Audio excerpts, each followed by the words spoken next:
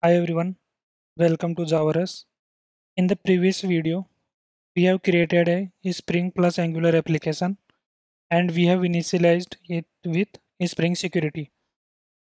So we just added the Spring Security dependency and we were able to get a login form whenever we try to access our Angular app. Now in this video, we will continue working on that application only. So there are many ways we can customize the Spring Security to meet our needs. So instead of using the default form authentication, which obviously we don't want, we can create our custom login and registration forms. We can use that, and there are many more things like in the upcoming videos. I will explain how to replace this authentication mechanism with auth to authentication to allow the users to sign in with uh, Google, Facebook, or many other auth providers. So that's for the later. But what we are going to do in this video is we are going to replace that basic form based authentication with basic authentication. Now, what does the basic authentication means? So, for example, whenever we visit any page, so instead of displaying a login form, it will display pop-up like alert where it will ask for username and password, and instead of sending the authorization information in cookie, it will send it in authorization headers, which we will see in action. So first of all,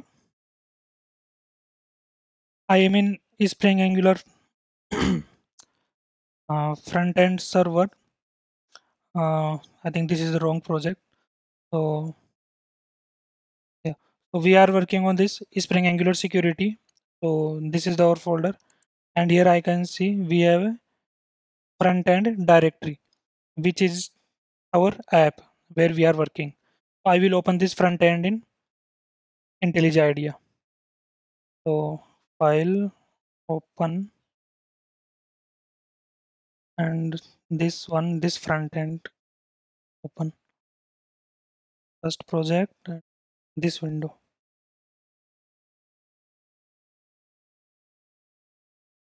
So it will open the project. The Maven will take some time to resolve all the dependencies. That's fine. So now let's start the server. I'll go to source, or yeah, source main Java.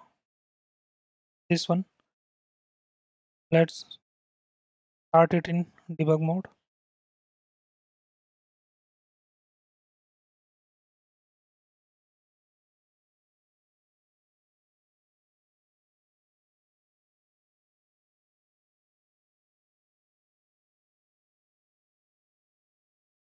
So I think yeah, application has just started on port 8081,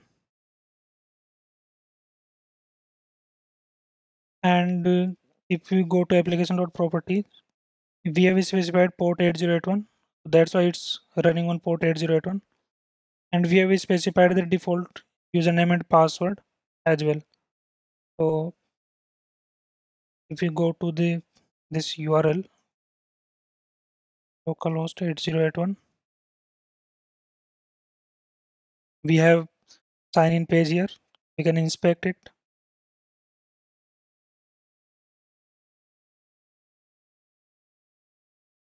and we are able to log in. Not now. Okay. We are getting this error. No explicit mapping for error. Uh, maybe because if we go to target, yeah, classes, there is no static directory because we have not built Angular application. So let's do that. So go to front end, and I can say mvnw 100 resources. It will download node npm, all the npm packages, maven dependencies, and it will build the Angular application, and it will put the output of Angular application in this folder, target classes static. You can see here. So the build is success. Now we need to, I think, restart the Spring app. Yeah, restart it. Now let's refresh. Java Rust pass. So we can see Angular app here. And how it is working, I've already explained in the previous video, which is this one. And the code you can find in this GitHub repository. So I will put the link in the description. So I won't go into that detail. Now let's, instead of that form based authentication, we want to convert it to basic authentication. And in the production or in the real life, you should never do that. So let's but we just want to learn that how to configure Spring security. So that's why we are doing it. So for that, we need to create a class, or we can even annotate this with @ configuration, but we want to maintain this application. So we will create another separate class to have all the configuration related to security. So here I will create a new class. This class will be inside a package which is config dot security config.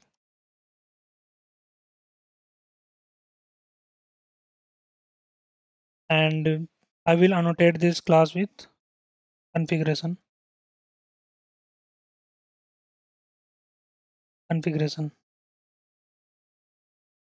Okay.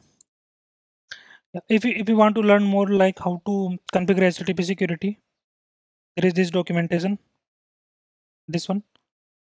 So I will put the link in the description. You can read more from there. This is a great documentation. Now I will go here. Now to configure the Spring security, you need to create a bean.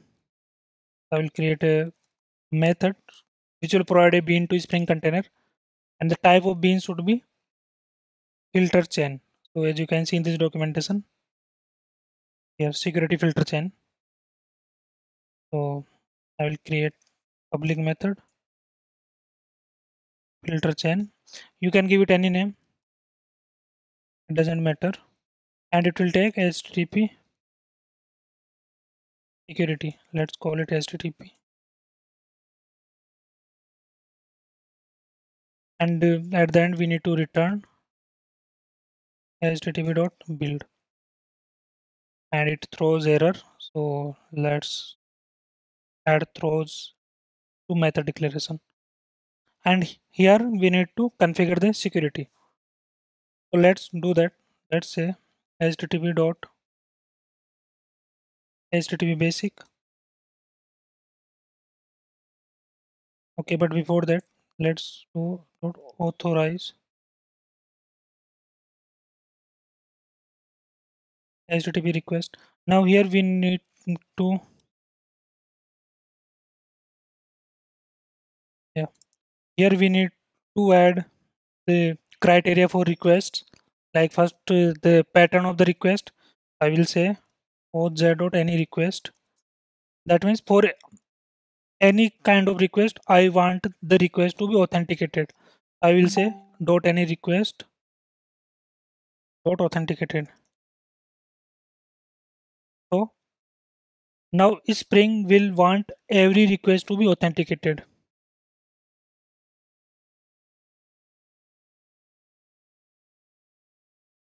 And I want to use basic authentication. That means HTTP basic. And it needs a customizer. So we can use default customizer. So I will say customizer dot with defaults. That means don't change in the customization, use the default customizer. or don't use any customizer at all. Let me turn off the notification.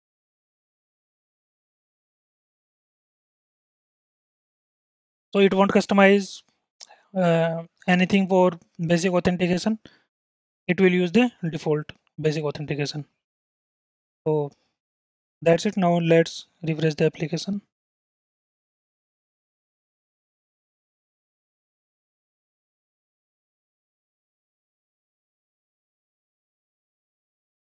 Now if you go here again and restart it,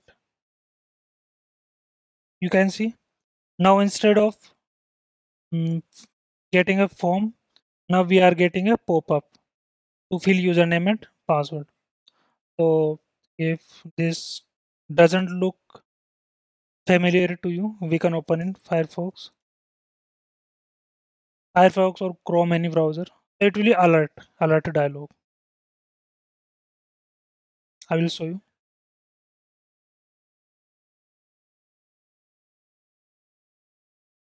So closed that one. Yeah, this pop up. So here we can provide username and password and sign in. So don't save. You can see we have the Angular app here. But I will use this browser. So I will refresh it again.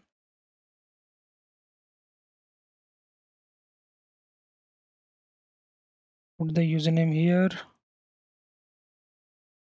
password here, and click on sign in. So we are getting the Angular app here. Now let's see how it's actually working. Move it to the bottom, network and preserve log here. Go to localhost 8081. And we can see this is the request localhost. This status code is 401, which means unauthenticated. Now in the response header, we have authenticated and its value is basic. So whenever the value of this header is basics, in that case, browser will open a pop-up with username and password field. So if we put username Javarus and this is password, and you can see in the request header we were not sending any useful information. Click on sign in. Now in the localhost, the localhost, we are sending some information in the request header, which is authorization. Now in the authorization, we are sending this basic and then this string. If you see in the preview, we are not sending anything else.